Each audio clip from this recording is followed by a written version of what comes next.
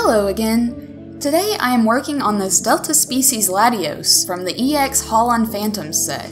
This set released in Japan in January 27th, 2006, and came out in America May 3rd, 2006. This card is one of many cards from this set that have the Delta species logo on them, and they actually have a completely different type than the type they would normally be in the video games.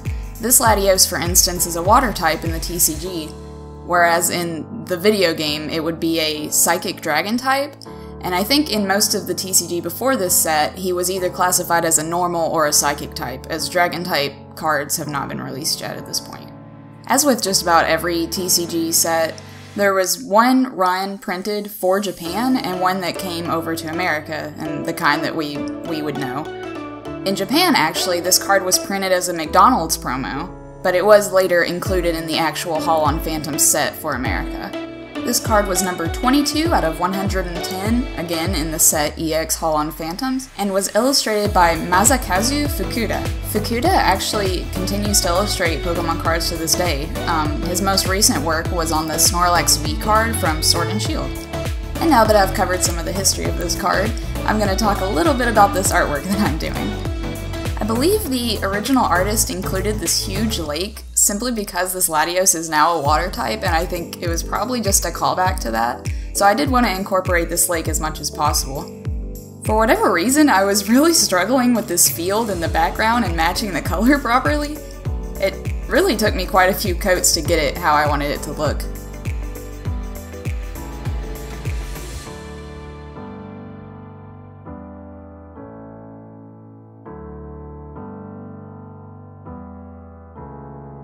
For this painting, I'm actually using what is called a reverse hollow form of this card. Reverse hollows, as we know them today, usually have, like, the border where the text is all holographic, but actually when these EX Hall on Phantoms sets and the Delta Species sets came out, reverse hollows actually just meant that the Pokemon itself was holographic and not the artwork behind the Pokemon.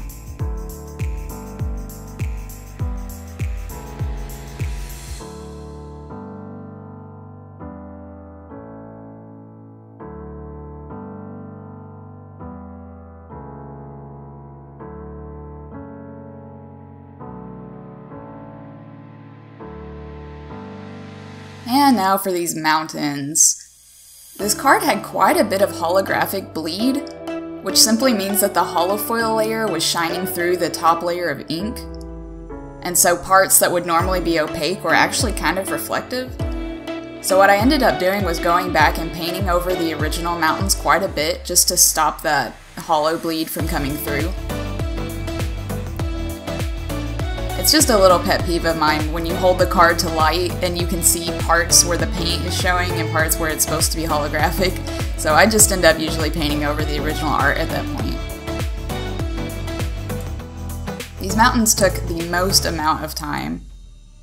I worked them and worked them and worked them, and you'll see me do quite a few layers on these mountains.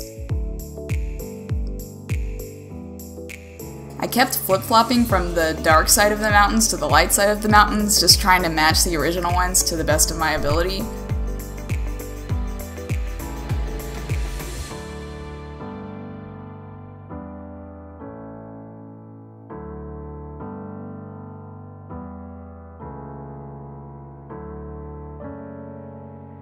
I ended up having to pull out this tiny little brush, and I wanted to show you guys how small these brushes can be that I'm working with, to get some of the more minute details on these mountains. But ice, I assume they're made out of ice, is just really hard for me to paint. It's kind of like snow in the fact that it's not completely white, and there is like blue and purple and even orange sometimes showing through. So I had to go back a ton of times to match the color properly and make sure that my tones were right.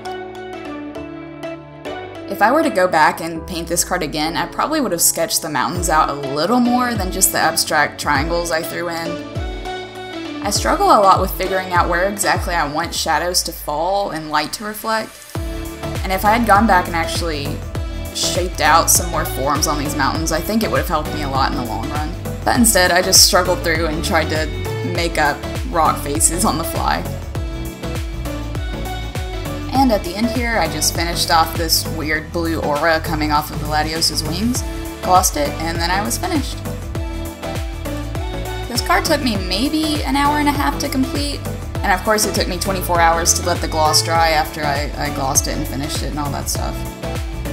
But yeah, I hope you guys enjoy. The next card will be a Houndoom card, and I hope to get that to you before the end of this month, but this month has been really hectic, but I will do my best to get that to you guys. So thank you again for watching. If you're interested in any of my social medias, they will all be linked down below, and I'll see you next time. Thank you.